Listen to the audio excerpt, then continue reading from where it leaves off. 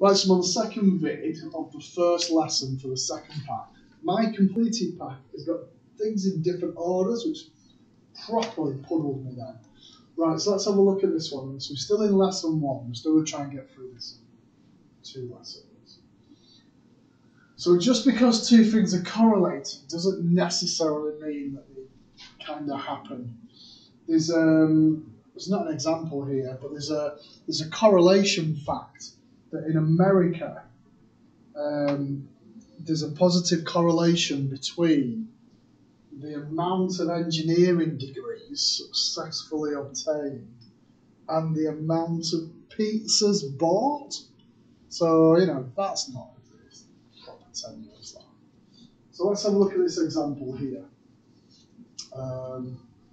So it says, for each of the 3 scenarios below, determine whether the 2 events which correlate have causal relationship. So they are related to each other. So there'll be a positive correlation between the daily temperature and the number of ice creams sold. So the higher the temp, the more ice creams sold.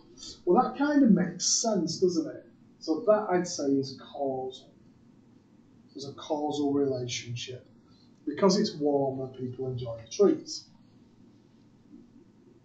Oh, here we go. It's not cheese though, it's pizzas. I wasn't civil engineering either. So we got cheese and engineering. So that's not causal, is it? I don't make any sense whatsoever. That's not causal. Then the third one says, so the number of police stations and the number of supermarkets. Now, I've done this in the past, and people have argued that the bigger the town, the more supermarkets you're going to have. So likely you're going to have more police stations. So in a certain respect, it is actually, yes, it could be causal.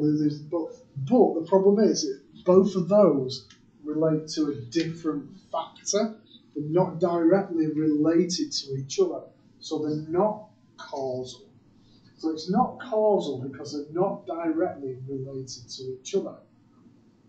So not directly related to each other.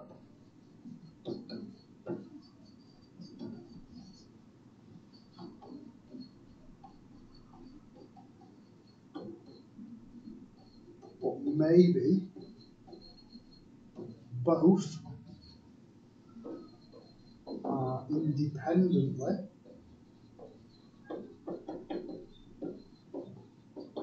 related to the size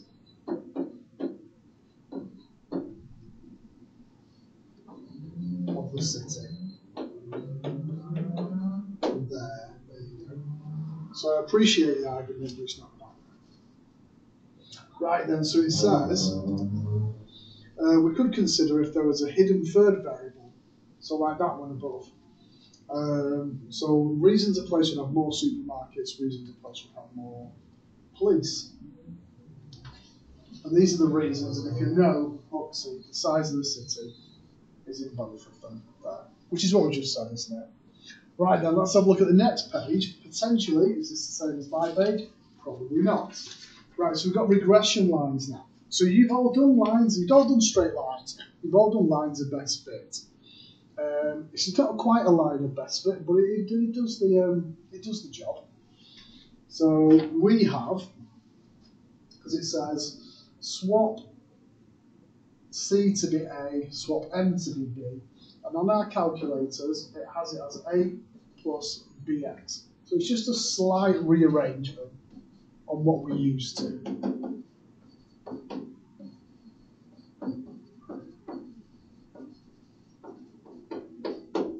There. So these are my gradients, and A is my y-intercept. There. Right. So you could be asked 3 things about a regression line. The units of gradient, so I'm sure we talked about this before. The gradient in context, and what the y-intercept means. There. So it says, so I'm sure we've mentioned that before. Let's go to the second year class. So the graph shows the amount of time spent revising for a group of students and the score they achieved. Well, they've got to put that in, haven't they, really, to show that if you spend more time working, you're going to get a better score. So what are the units of the gradient? So if you look up there, for the gradient, the units are whatever the units of y per whatever the units of x. So the units of y are marks per, and then the units of x is hours. There. Interpret the gradient in context. So for now we've got our gradient is 0.8. So for every 1 hour of revision time, our score should go up by 0.8. That's what that's kind of saying, is it's 0.8 over 1. So for every hour spent revising, our score should increase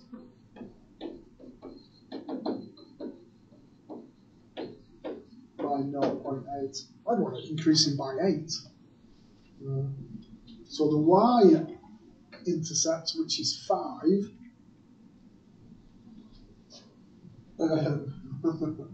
we're kind of saying that's the score you'd get if you did no revision. So this is the score.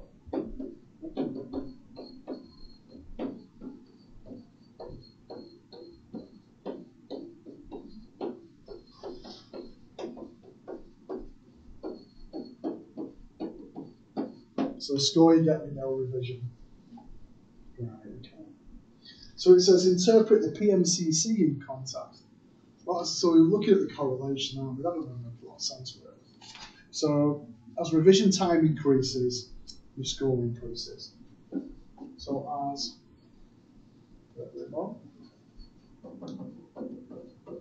revision time increases, your score also increases. It's a positive correlation, isn't it? There, so that's the end of that page. Keep going, Dave. Right then, so we can use a regression line to estimate the values, not give the knowledge of the data set. So interpolation is guessing it within the data range. Extrapolation is outside the data range. I mean, in real life, people get paid hundreds of thousands of pounds a year to extrapolate, but we don't know what's going on, so it's all a bit guesswork, isn't it? So people don't like extrapolating. So what we've got here, so we're burning a type of wood as a source of energy, and it gets its calorific value. So I've got a feeling the things are missing off here. So X is the moisture content. So the moisture content. And Y is the calorific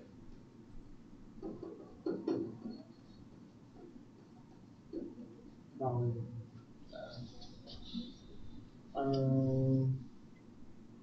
So if you look at that, it's going to be a strong negative correlation.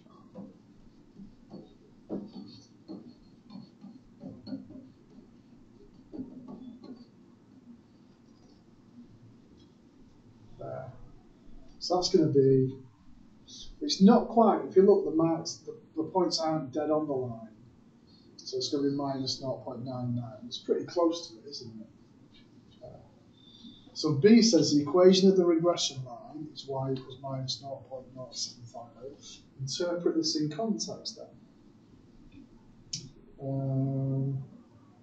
So let's have a look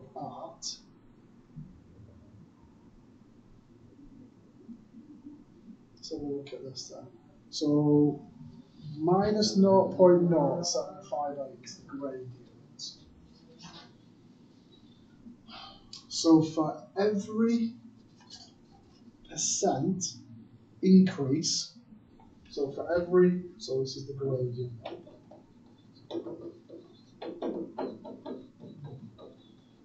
For every 1% increase,